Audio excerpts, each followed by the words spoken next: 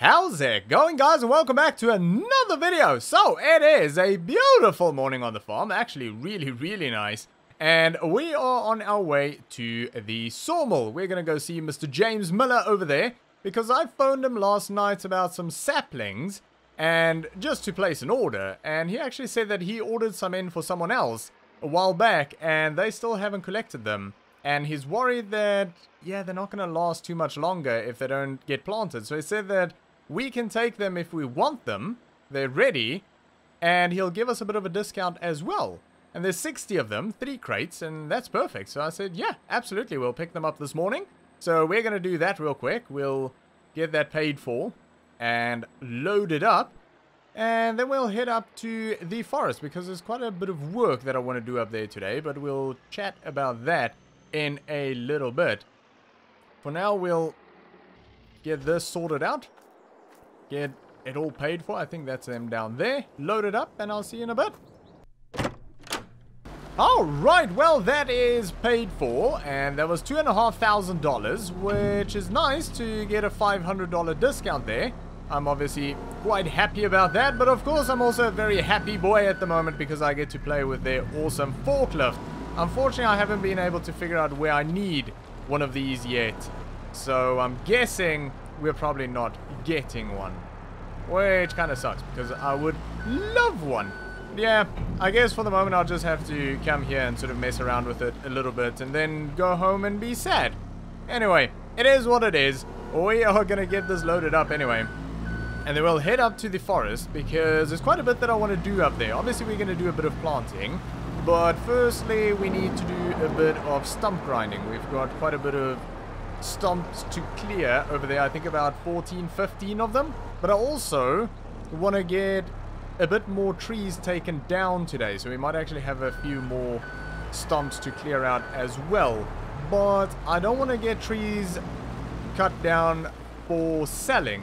I actually want to get them cut down for our log cabin that I want to build eventually. I want to start sort of preparing for that. So that'll be nice if we can start working on that a little bit. But yeah, I guess after that we'll sort of see where it goes. It'll be quite a bit of work anyway and probably keep us busy for most of the day doing all of that work. But yeah, for now we have this loaded up, and I mean these crates aren't really that heavy. You can probably load them by hand. It's a bit uncomfortable. I don't mind offloading by hand, but it's a bit uncomfortable trying to load by hand, so I would prefer to just use a forklift, and also it's fun. But yeah, I mean to offload it's not that bad, they're not that heavy, and if you really had to you could load them by hand as well, but yeah, I just kind of choose not to. But anyway, we're gonna get this strapped down and we're gonna head up to the forest. Oh, hang on. Hello. Alright, well, that was an interesting conversation. And when I say interesting, I mean the not good interesting. So that was the agency, and apparently there was some more damage to equipment. Apparently the windscreen on the Kubota tractor was broken. Now, this is just starting to get a bit, well, silly, to be honest. And I said to him, well, when I left, everything was perfectly fine. I've been doing work for them forever, and we've never had an issue, and suddenly, twice in a row, we had an issue. Now, I mean, I should have really recorded, or at least taken some photos of everything when I was done. I kind of thought about it initially, and I really just forgot. So that was my bad. Nothing I can do about that. But also, I sort of got into a row with them because they should have insurance covering this. That should not be our problem. So it comes down to the fact that we're not going to get paid for the job that we did yesterday because of the damages. And I basically just had a fallout with them over the fact that it could have been anyone. When I left, everything was fine. They obviously don't believe me, and yeah, I got a bit frustrated about the sort of whole insurance side of it as well, because that should really be on them, not on me. And basically what it came down to is we won't be working for the agency anymore. That's it. I just said to them, you know what? Just no. Not gonna go down like this. Find someone else to do the work for you in this area. So that is basically that then. I'm not happy about it because it was a nice little income. I mean, we've got a lot going on here, so it's probably not a massive deal, but just the fact that we've been doing work for them for so long, and yeah, suddenly this, so I kind of don't know what to think about it. Either there's something going on, someone else damaging this equipment. I don't know if it's just someone going around finding equipment that's basically left alone, kids or something, and, you know, I don't know, just damaging the stuff for whatever reason. Or is the agency lying about it for financial gain? I don't know. I don't know what the story is around it, but I'm not happy about it. But anyway, it is what it is. There's nothing we can really do about it, and we're just gonna let it go. We're not gonna be working for them anymore. So yeah, that's that. Like I say, not ideal, really not ideal. I sort of liked to have that backup of the jobs for the agency, because sometimes we actually got paid really, really well.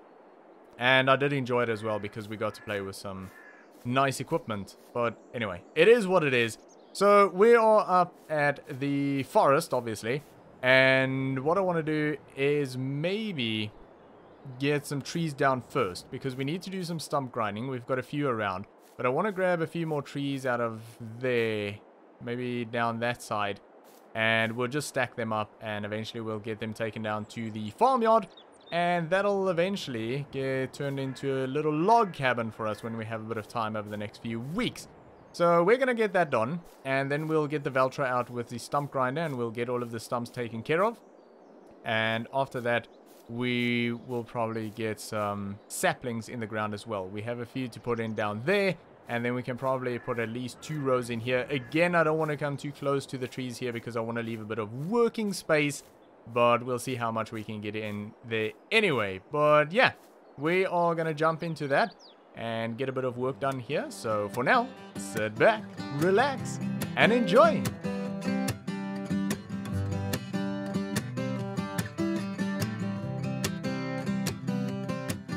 We were bike dirt tires on paved concrete, on the right roads, just had the wrong wheels. But I see you back in town, same shortcut jeans, my head still spins, my heart still feels like riding a bike, just you and I, down a long back road, your brown hair blowing in the wind like it did back then. All those teenage summer nights when I love you, you love me too. It was so easy, still get that feeling. When our eyes meet, I can hop back on our love life, like riding a bike, like riding a bike. 'Cause babe, our hands still fit, you still get that smile, and your winding curves still drive me wild, and bring me right back to wishing I didn't have to go, and thinking maybe we should give it one more try tonight. Just take it slow, like riding a bike, just you and I, down a long back road, your brown hair blowing in the wind like I did back then. All those teenage summer nights when I loved you, you loved me too. It was so easy, still get that feeling. When our eyes meet, I can hop back on our love life. Alright, well, things are going pretty well so far, and we're back over here with the truck, and, well, it's going that well. We've basically got a trailer full of logs, which is very poorly stacked, because, well, there was a lot more logs than what I kind of thought there was when I started stacking. it didn't look like there was that many of them while they were out on the field. So I was just sort of dumping in the trailer, and eventually I was like, okay, there's a lot of logs here. But anyway, that's all of them. We got all of them on there, and we've got them down here now. So we'll probably disconnect the trailer and take the truck back up later today. But we do have the case over here, and we do still have the other log fork here. I don't love that log fork, but it'll do the job for now to get that all unloaded. But we're not actually going to be unloading today, I don't think, because we've still got quite a bit of work to do up at the forest. But I thought while we are down here, we are going to grab the case and the trailer there, and I want to go sell the canola that we have in storage. So we've obviously still got quite a bit of canola in storage from the last harvest, and I've been keeping an eye on the prices. I was going to sit on that canola for probably a good few months still and wait for the prices to really go up, but the prices are pretty high at the moment, and I don't think there's going to be that much of a difference between now and like December. But yeah, I thought we'll just jump on it and get it sold. So we're going to do that real quick. We'll jump into a time lapse. We'll get a few trailers sold. I'm not sure how much we'll get in one trailer, so we might have to do a few trips, but I'm not 100% sure. But we're going to do that. We're going to get this sold. We'll see how we end up doing, and then we'll come back and take it from there. Like riding a bike. You got that red on the pilot that you always wanted, and I'm on the road still playing. But sometimes I wonder if it would have been better if we just ended up staying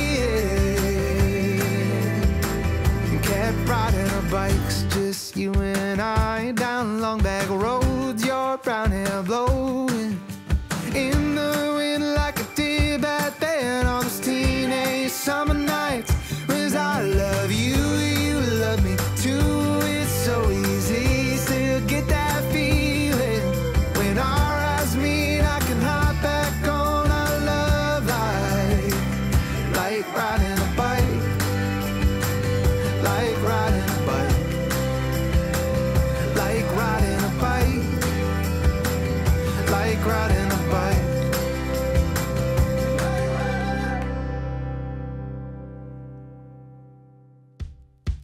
I've got a million emails that I haven't read. Got a brake pad squeaking that I gotta check, but I don't mind it.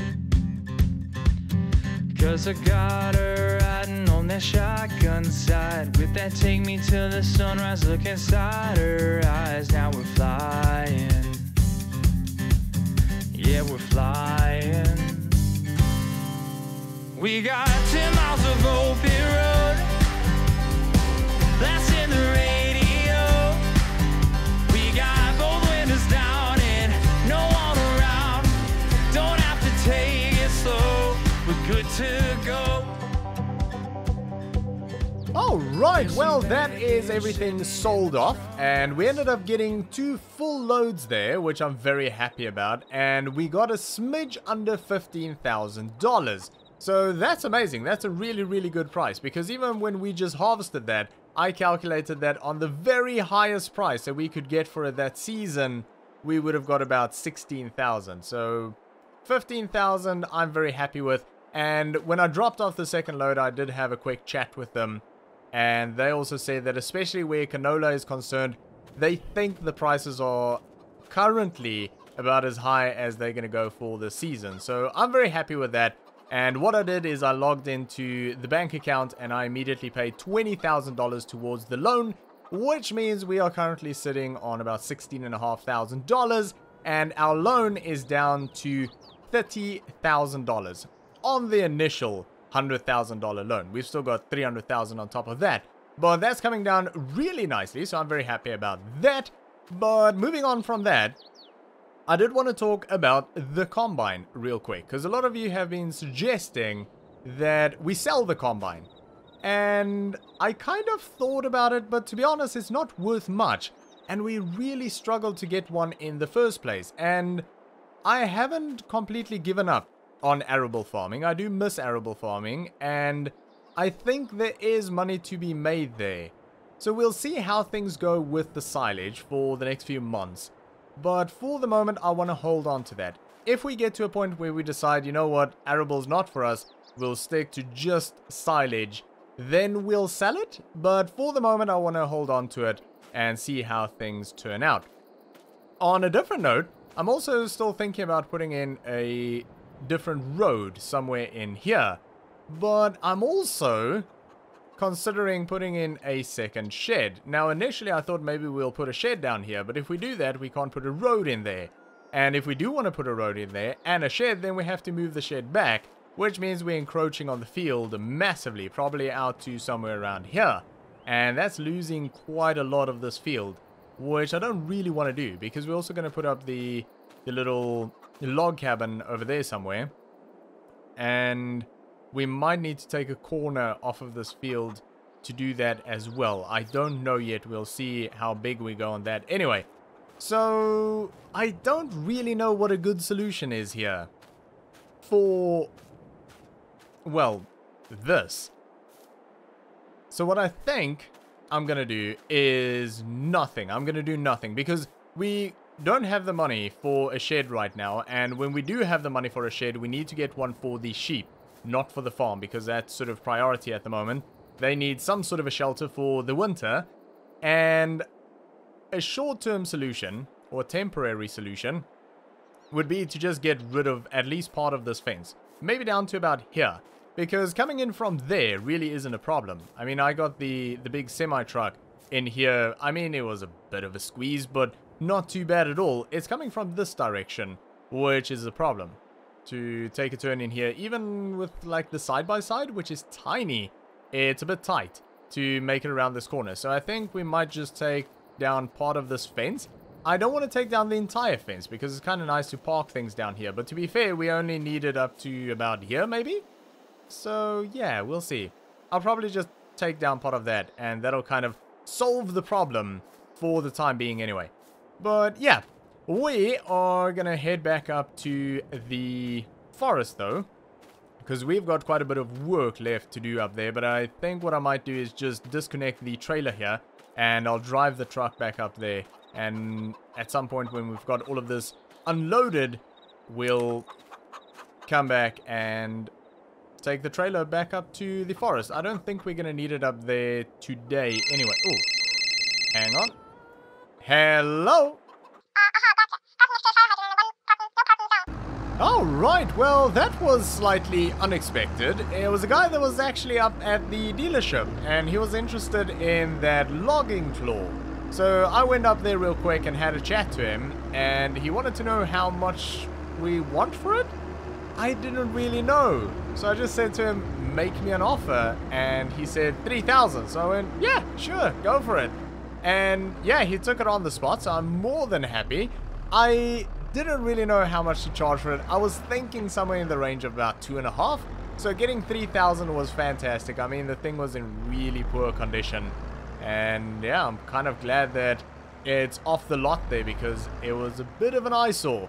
But yeah, so that's nice. A bit of, yeah, that's what we're here to fix. A bit of unexpected money. But yeah, we are down here with the Valtra, obviously. And I've got the big stump grinder connected up. I think everything is connected up correctly anyway. We'll see when we actually fire the thing up. But yeah, we've got quite a few stumps to go through here. So this is going to take a while. But I think what we are going to do is we'll get this knocked out. And then we'll get the planter hooked back up on there. And yeah, we'll go through. We'll fill up that little gap down there. And we'll throw another row or two in here. We'll see how far we get. But yeah, we're going to do that in a real quick time lapse. And we'll probably get the drone out for that as well. So yeah, we're going to jump into that. So for now, sit back, relax, and enjoy. I'm doing. I'm just wandering the ruins, looking for a place to start. If I'm honest, I don't know who I am.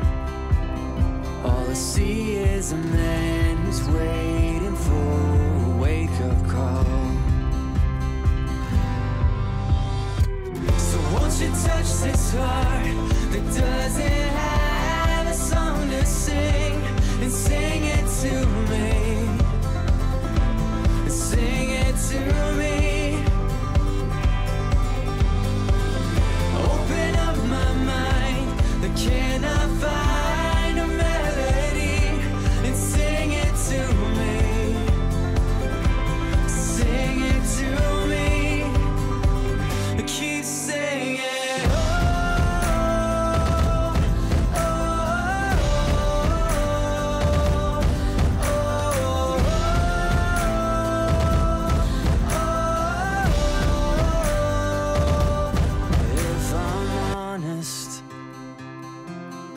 wish I was better at everything I have ever tried and failed to be. I wear every letdown, I show every scar, and I found that hope can only carry you so far.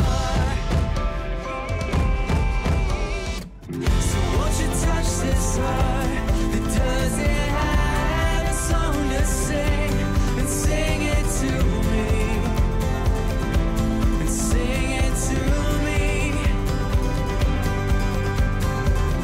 Open up my mind, and can I find a melody? Alright, well that is job done, and we've got all of the stumps out of there nice and cleaned up, which is fantastic. And we've also got a few new rows of saplings in the ground, and we've also got this little gap down here filled back in, so that's all good. I think we're somewhere in the region of about 80 to 90 saplings in the ground at the moment.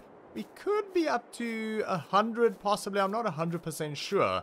What I do know is we've got a lot more trees in here than what there was when we came here, which is great, because I do want this thing obviously to work financially, but I also wanted to sort of work in an eco-friendly type way. Now that is a fine line in between, you know, putting more trees in than what you take out, but you also have to take into consideration like water supply. Now there is a creek running around here, there is a lot of water in the area, so it's not something that I have to be too concerned about, but it is something that I want to keep in mind. I don't want to go overboard with sort of the population of trees. But yeah, I think so far things are actually going really, really well. And I would like to get this just nice and dense anyway, just because I like forests. I always just have. I love the sounds and the smells and just this sort of whole atmosphere. It's a lovely place to be. So yeah, even if it's just for that, I would like to get this nice and densely populated with some trees. But yeah, I obviously left a gap over here again just to give us a bit of working room so we don't run over our newly planted saplings. And we've still got quite a load of saplings down there that needs to get into the ground soon, because yeah, they've obviously been sitting around for a while already, hence why we got a discount on them. So I don't want them to sit too much longer, so we'll have to come in here and clear out a bit more space for them. But yeah, we'll worry about that when we need to. But yeah, I think things are really going well here. I'm very happy with the progress. Obviously these trees are going to take quite a few months, I think up to 2 years if I'm not mistaken, to grow to full maturity. But it'll be nice to sort of follow the progress and see how things go. But we are going to leave it there for today, guys. So thanks for watching. I hope you enjoyed this video. If you did, make sure to give me a thumbs up, and I'll see you all next time.